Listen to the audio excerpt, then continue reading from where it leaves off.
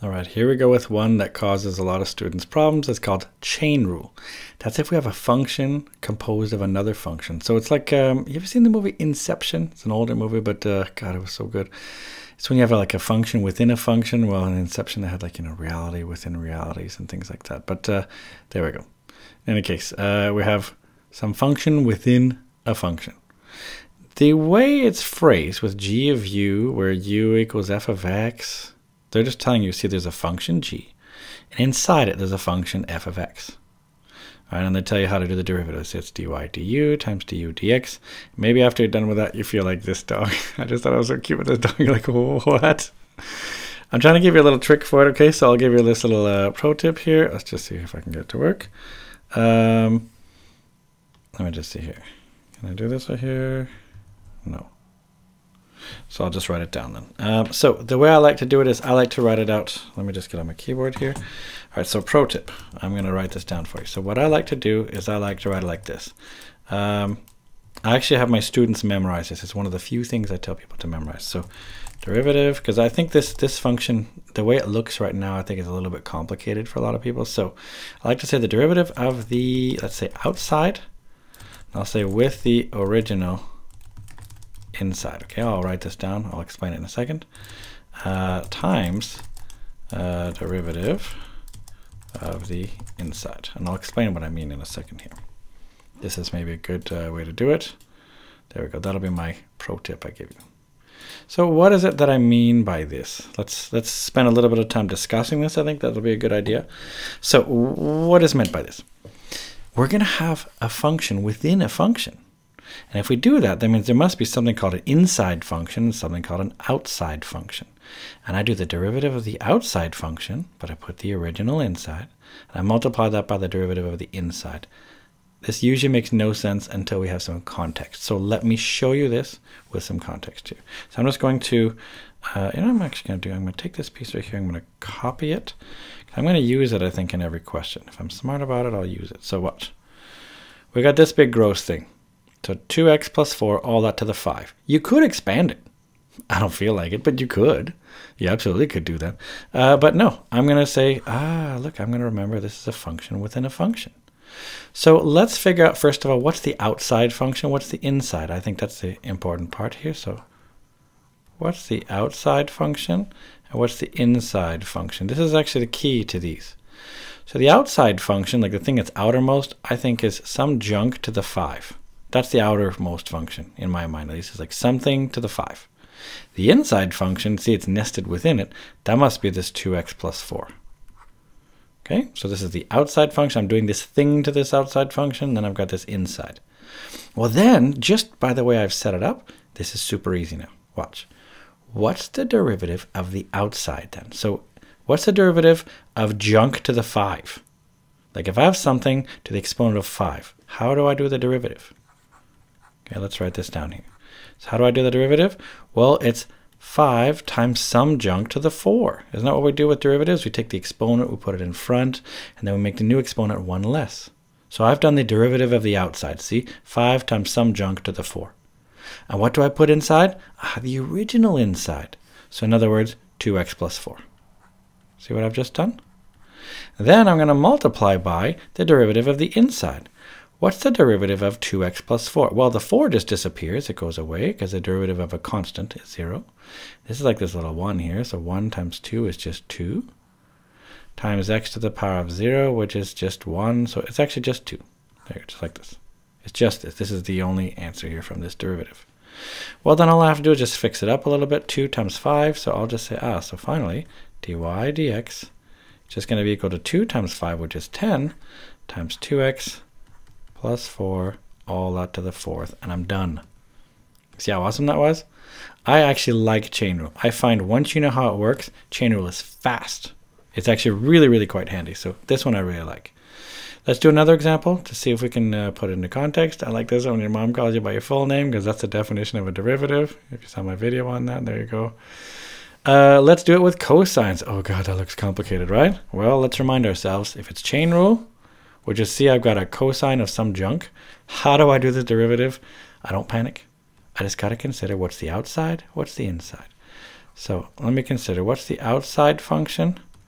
I think it should be the cosine of some junk.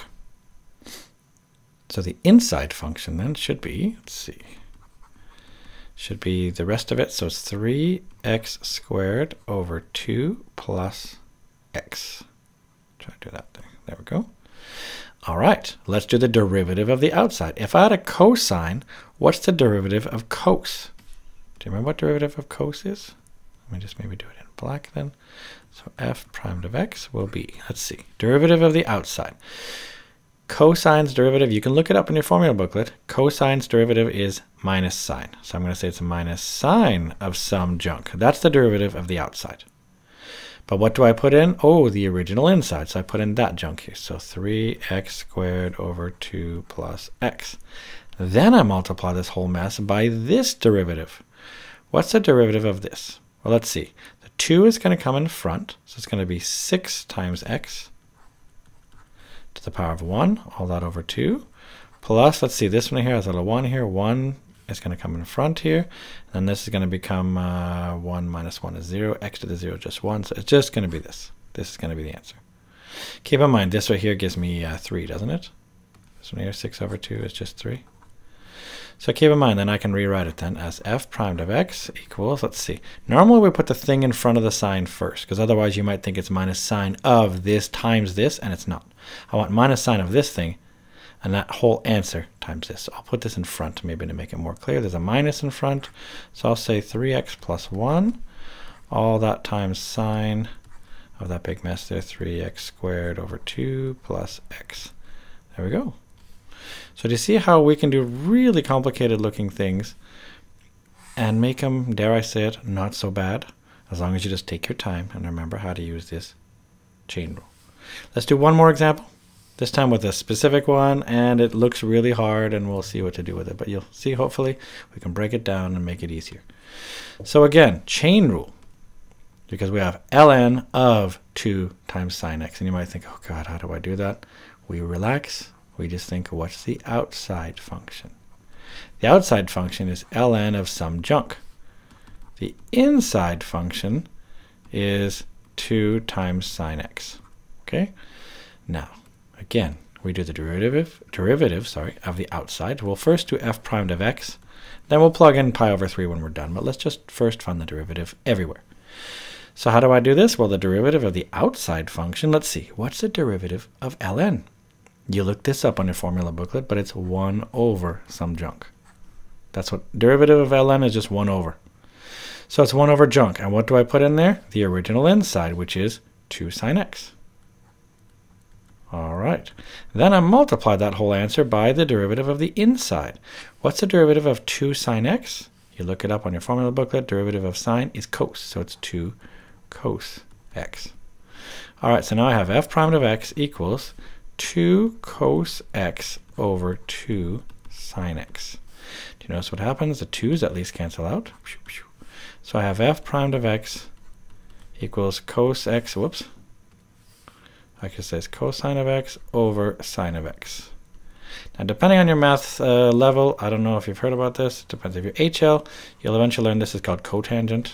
This whole thing is actually called cotangent of x, but let's assume you didn't know that. This whole thing here is called cot. So let's just do it individually. So let's just ignore that it's a cotangent, because maybe we're not an HL, maybe we're an SL. Then let's just deal with this and say cosine of x over sine of x. That we can do. We can do that at pi over 3. So let's do this. So we're going to attempt now to do all this at pi over 3. That's going to be our goal. Now we want f prime at pi over 3. Well, what's that going to be? It's going to be cosine of pi over 3, all that divided by the sine of pi over 3. Now, you have to then remember how to do sine or cosine of pi over 3. There's a number of ways of doing this. One of them is to remember that your reference angle for pi over 3, that is 60 degrees. You could know that by doing the unit circle, or go back and look at the videos that I have on on the trigonometry topic. But if you look at this one right here, you can then maybe you remember your special triangles. Maybe that's how you've learned how to do them. Where this is here is 60 degrees. This is 30 degrees. This is 90. This goes 1, 2, root 3. So that means then that cosine of 60 degrees then will be, let's see, cosine is cos, so adjacent over hypotenuse, so it's 1 over 2. And I would know that sine of 60 degrees then must be, let's see, sine is opposite over hypotenuse, so root 3 over 2. That's one way of doing it. There's lots of ways, right? Some people memorize something. Some people use this little hand trick. So watch this one. See this one here? Oh, let me show you this one here. This one here is a good way right here. If you know it's 60 degrees, so you take your left hand, you hide this finger down, so you put your 60-degree finger down. Do you notice then you have 3 fingers to the left? So what you do is your sine is to the left here. So sine is root 3 over 2, because it's always the square root of the number of fingers over 2. So see if you have 60 degrees. You have 3 fingers to the left that aren't down. So because of that, then it'll be sine of 60 degrees is root 3 over 2. But we just said that was the case. Look, see? Sine of 60 is root 3 over 2. And the other answer is, let's see, if you lower your 60-degree finger, cosine is the number of fingers to the right. There's 1, root 1 over 2. The square root of 1 is just 1. So that's why you get 1/2. You see, it's another way of getting it. It doesn't matter how you get there. You just got to be able to get there. So finally, we go ahead and do it. We say, all right, so pi over 3 is going to be, let's see, cosine of pi over 3, which is 1/2. All that divided by sine of pi over 3, which is root 3 over 2. What happens when you divide a fraction by a fraction? You multiply by the reciprocal. So I take this fraction, I flip it. It becomes 2 over root 3. The 2's cancel out. Boom, boom. I end up with 1 over root 3. Which, by the way, some people don't like to put the roots on the bottom, but it doesn't matter. You can multiply the top and the bottom by root 3. You'll get root 3 over, let's see, root 3 times root 3 will be 3. This is correct. So is this. Both these answers are correct. Phew! Isn't that a little bit crazy? Now, could you actually have done this out here on a calculator? Yeah, sure. Let me just show you this. You could actually do it on a calculator. Watch, watch, watch. I'll show you this here.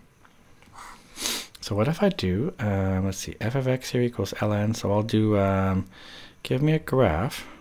So I'll just get out of here. I'll say, give me a graph of the natural log of, let's see, 2 times sine of x. All right, and I get this big mess. And then I say, what is the derivative? So give me the derivative, so dy dx. At x equals, let's see, I will put in pi over 3.